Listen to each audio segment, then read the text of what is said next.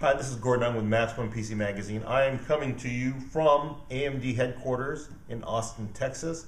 AMD's invited us down to take a look at its new Zacate platform, which I'm going to demo for you right here. I can't actually talk about performance, but what this is an 18-watt CPU that has integrated graphics.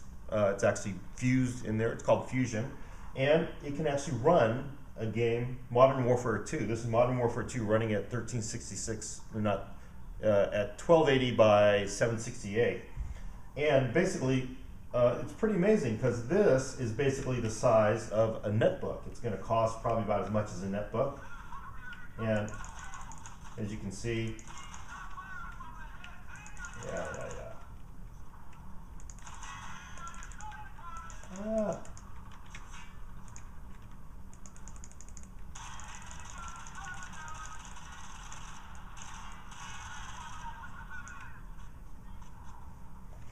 So, I mean, it's pretty impressive performance coming from basically something that's going to be under $500.